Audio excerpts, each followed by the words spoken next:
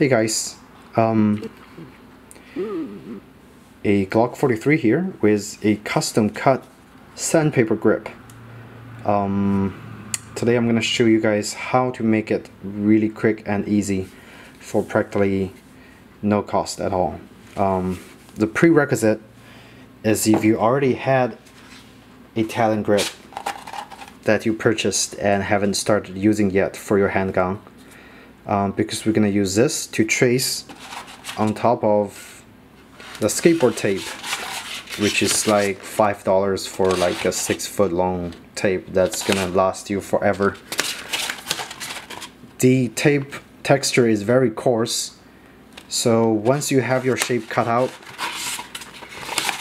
on the back of the sandpaper with zoom in focus. Once you have your shape cut out with a piece of pencil, automatic pencil preferred because it's really thin and you can really go into small areas and draw the shape out. Optional is the Exacto knife for cutting out the rectangular shape to display your handgun's logo, but that's optional, but it's really cool. So once you're start draw. Once you finish, use a scissor, cut out the shape on your skateboard tape, and hopefully it will turn out just exactly like the Talon grip. Most of the time it will, if you cut really slow and careful. And of course you would start installing it on your handgun, starting from one side. Usually it's the side that's the most flat, and just slowly peel it off and wrap it over all the way, and then of course at the end you join them together, from one side.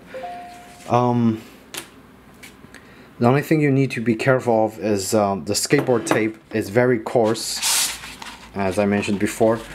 You have to make sure once you have the tape cut out, we pretend this is your cutout that you just done.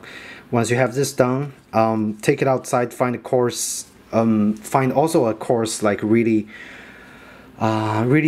much like a concrete flat space or flat top. Just start grinding your sandpaper down on that concrete, and make sure you grind it evenly so the texture would look nice on your handgun. Pretty much you can feel once you have the most coarse area cut out, the most coarse area sanded out, it shouldn't be like this one. I can just glide through really nicely, but of course it's still plenty of grips. And on the original sandpaper, like, I couldn't even move around, and that's no good because it's gonna chew up your finger really quick in no time.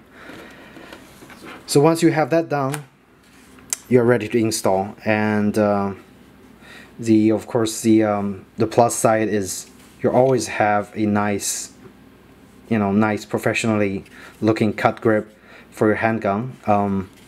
The only investment you need to do is actually buy a original Talon grip, so you can have a nice template to start with.